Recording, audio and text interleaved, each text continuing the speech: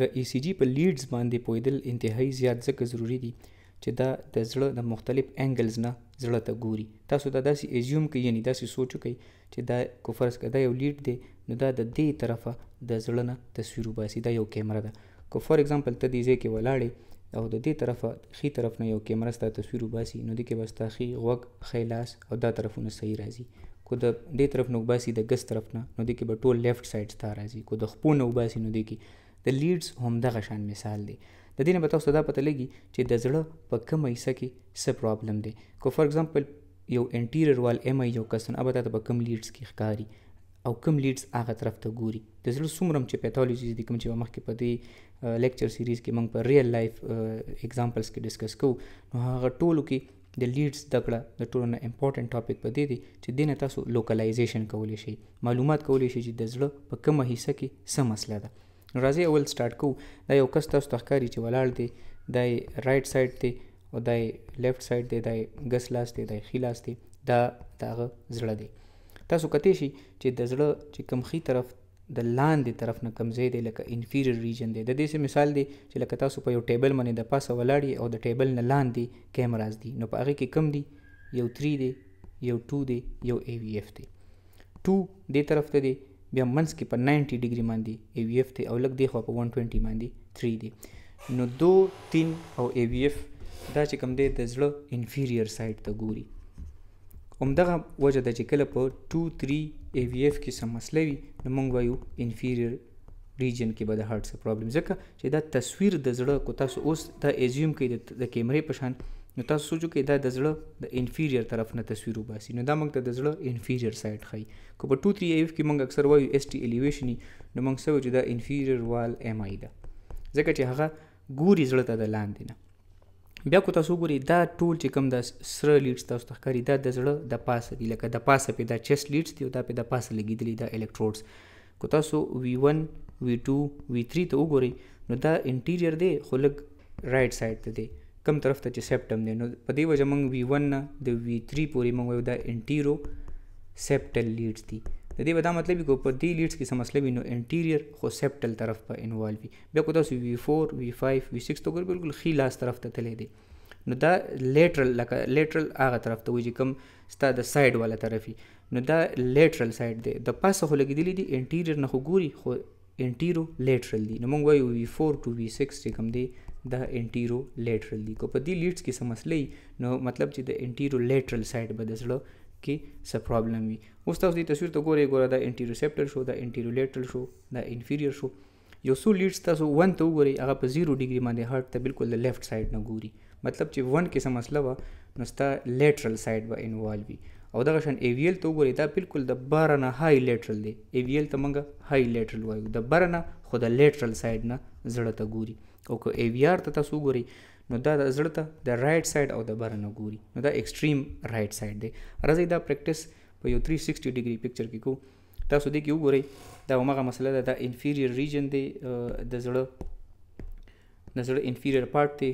2 AVF او 3 چې کوم دی دا د زړه لاندې طرف نه زړه ته ګوري، او دا پې د پاسه لګېدلي دي، لکه دا RV دی، دا LV دی، نو دا V1 to V3 چې کوم دی دا انټیرو سیپټل دی، او بیا 4 5 او 6 چې کوم دی او سره 1 او AVL دا 4 5 6 انټیرو لیټرل دی، او 1 او AVL دا ورته ډېر های لیټرل سایډ نه ګوري، نو دا انټیرو لیټرل دی. اوس به په ریل لایف کې مونږ ګورو چې کله په دې لیډز کې څه مسله وي، په دې کې یو AVR پاتې شو، هغه د رایټ سایډ او د بره نه هارټ ته ګوري، نو دا جسټ لایک کیمراز دی او دا د زړه د دغه سایډونو نه تصویران وباسي. نو دا به اوس موږ کوریلیټ کوو ریل لایف ایگزامپلز کې. نو راځئ چې اوس د لیډز باره کې چې څونه نالج موږ زده کړو چې هغه پریکټیکلی اپلای کړو. نو دا یو ریل لایف ECG ده، په دې کې تاسو کتلی شئ چې 2 کې تاسو ته ST الیویشن ښکاري، دا ST سیګمنټ دی او دا بیس لاین دی. نو تاسو کتی شئ چې دغه د دې نه اوچت دی. کو دې کې موږ کمپیر کړو دغه چې دومره اوچت دی او دا بیس لاین دی، نو دا دومره الیویشن دی. دا په لیډ 2 کې هم دی، په 3 کې هم دی او په AVF کې هم دی. تاسو کتی شئ دا الیویشن دی او دا ستاسو بیس لاین دی. بیس لاین تاسو چې کوم دی PR هم اخیستی شئ او TP هم اخیستی شئ، کوم چې د T نه پس د P پورې دی. نو په دواړو صورتونو کې دا اوچت دی. 2 3 AVF کې ST الیویشن دی. تاسو دلته چې دا لیډز راواړوئ 2 3 AVF دا ستاسو د زړه کم طرف ته ګوري انفیریور طرف ته ګوري یعنی د لاندې نه دا د زړه تصویر وباسي نو اټ مینس چې دا انفیریور وال MI ده. په دې کې بیا یو بل شیز وي هغې ته ریسیپروکل چینجز وي او دا ډېر زیات امپورټنټ دي. په دې ځای کې لږ زده کوي خیر دی بیا به وروسته په مخکیني لیکچرز کې به په پیتالوجیز کې به ریل MIs کې به بیا راځي. تاسو کتی شي چې 2-3 AVF دا دي نو کو دې ته موږ بالکل پرپینډیکولر انګل جوړ کړو لکه دا 90 نو دې ته پرپینډیکولر د کدې ته بالکل الټا اپوزیټ ته څه شي دي 1 دی او AVL دی. نو دلته چې ST الیویشن نو د هغې میرر ایمیج اپوزیټ ST ډیپریشن به وي په هغه پرپینډیکولر لیډز کې. نو تاسو کتی شي چې په 1 کې لږ شان ST ډیپریشن دی او په AVL کې هم دی. نو کله هم چې انفیریور وال MI وي په 2-3 AVF کې خو به ST الیویشن وي څنګه چې تاسو ته په دې کې ښکاري خو ورسره به چونکې 1 او AVL دې ته بالکل اپوزیټ دي نو په 1 او په AVL کې به ورسره ریسیپروکل ST ډیپریشن وي. نو دا ستا چې کوم ډایګنوزس دی هغه کنفرم کوي چې او دې سره ریسیپروکل چینجز هم شته دی. تاسو بیا د ECG ته وګورئ په 3 کې الیویشن دی په 2 کې دی په AVF کې دی او ورسره په AVL کې ډېر پرومیننٹ ST ډیپریشن دی په 1 کې هم دی خو دا هم تاله هند د کې چې او بس دا انفیریور وال MI ده. او دا ولې ده تاسو یو ځل بیا دې پوینټ ته وګورئ چې دا 1 او AVL دا بالکل په 90 ډیګري باندې دي 2-3 AVF ته. نو ځکه یو بل اگزامپل هم ګورو د ECG کې تاسو ګورئ دې ما لږ سوچ وکئ او ماته ووایئ چې دې کې څه شی دي. دا بل یو ECG دی تاسو کتی شي چې په 2 کې الیویشن دی 3 کې دی AVF کې دی ورسره ریسیپروکل چینجز په 1 او AVL کې ST ډیپریشنز دي نو دا هم انفیریور وال MI ده. یو بل اگزامپل هم ګورو دا یو ډېر ښایسته اگزامپل دی تاسو په دې کې وګورئ چې په 1 کې الیویشن دی ST الیویشن دی دا بیس لاین دی او دا الیویشن دی نو دا بیس لاین دی دا الیویشن دی. اوس AVL کې هم دی 1 کې هم دی اټ مینس تاسو ته ما ویلي چې دا کوم طرف نه ګوري لیټرل خو دی خو د بره نه ګوري نو های لیټرل دی های لیټرل نو دا های لیټرل لیډز دي. نو دې ځای نه موږ ته دا پته ولګېده چې های لیټرل MI ده دې ته های لیټرل MI وي او په دې کې موسټلی ستاسو د کوم آرټریز چې یا خو لیفټ سرکمفلیکس انوالو وي دغې له به مخکې راځو اناټمي کې به وایو یا بیا ډایګنل برانچ د LED انوالو وي. تاسو کتی شي په دې تصویر کې دا لیفټ سرکمفلیکس ګوره دغه دې طرفونو ته تللی دی نو موسټلی په های لیټرل کې لیفټ سرکمفلیکس انوالو وي. کو واپس هغه زوړ نالج ته لاړ شئ نو دې ته اپوزیټ څه دي 2-3 AVF دي نو په 2-3 AVF کې به څه په دې کې به ST ډیپریشن وي چونکې هلته الیویشن نو د دې اپوزیټ چینجز به نو تاسو کتی شي چې په 2 کې ST ډیپریشن دی په 3 کې دی په AVF کې دی نو دا تاسو اگین ډایګنوزس کنفرم کوي چې او دا های لیټرل MI ده with elevations ST elevations in 1 and AVL with reciprocal changes of ST depression in 2-3 and AVF. کله چې تاسو ته وایي چې ECG پریزنټ کوي نو تاسو به کې ډایرکټ دا نه وایي چې دا های لیټرل MI ده. ECG پریزنټیشن داسې وي چې تاسو به د نیم نه سټارټ کړئ لکه فار ایگزامپل ECG of واجد Ali taken on 25/8/2025. ECG has a normal sinus rhythm with a heart rate of 350/175 beats per minute. The rhythm is regular. The axis is normal axis deviation, usually dwana positive with ST elevations in lead 1 and AVL along with reciprocal ST depressions with 2-3 AVF which makes the diagnosis of high lateral MI. راځي یو بل اگزامپل هم ګورو.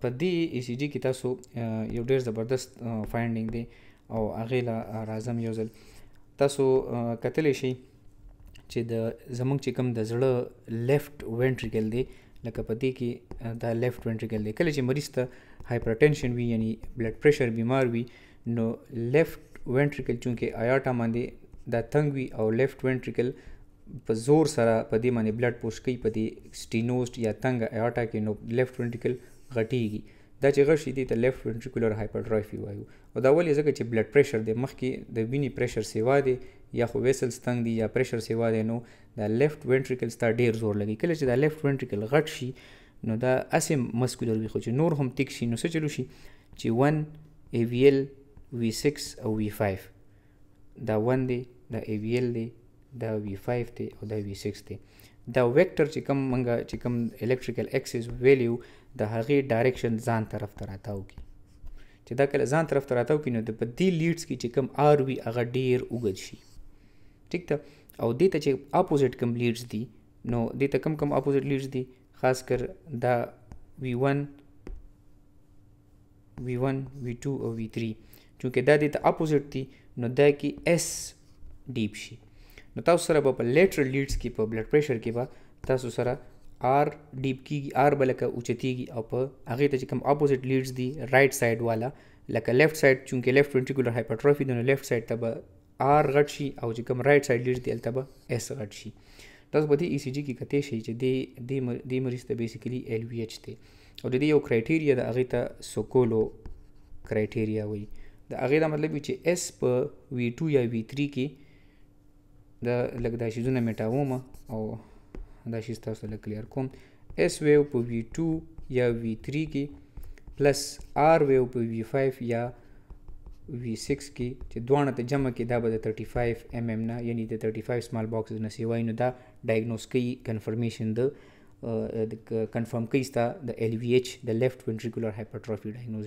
نو دې کې تاسو کتی شي کوم اس کاونټ کو نو ډیر زیات ډیپ تللی دی لکه دا 5 mm دا شو 10 15 20 25 30 او که بیا دې کې موږ آر کاونټ کو فرض که په V5 کې ګوره آر چې کوم دی د دغه نم غټ دی د V6 نم غټ دی. بهرحال که موږ یې په V6 کې هم کاونټ کو نو دلته 30 نو 35 40 45 50 نو دا آلموسټ 50 mm دی چې دا دواړه موږ یو ځای کو. لکه دلته تاسو آر چې څونه mm او دلته اس چې څونه mm دا چې یو ځای کې چې کله 35 mm نه سیوه نو دا به ایل وی ایچ وي اکارډینګ ټو سوکولو کرایټیریا. د دې بله یو کرایټیریا د هغې ته کارنل کرایټیریا وایي هغه به موږ مخکې ډسکس کوو. یو ځل بیا درته وایم چې سوکولو کرایټیریا دې ته وایي چونکې بلډ پریشر دی نو بلډ پریشر کې ستا لیفټ وینټریکل غټ شي. چې لیفټ وینټریکل غټ شي نو هغه خپل چې کوم الکټریکل ایکسس دی هغه ځان طرف ته راتاو کي.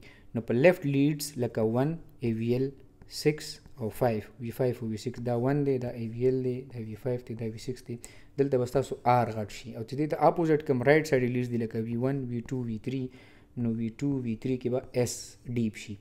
نو دا اس چې تاسو د دې چې څونه MM وي چې هغه جمع کوي د ټالسټ آر سره کو دا د 35 نه سیوه نو دا به ایل وی ایچ وي او دا ستا ډایګنوزس کنفرم کوي او دې ته سوکولو کرایټیریا وایي. سوکولو سپیلنګ ما دلته لیکلی دی. بیا یو کارنل کرایټیریا ده چې هغه به موږ مخکې په نور لیکچرز کې ډسکس کوو.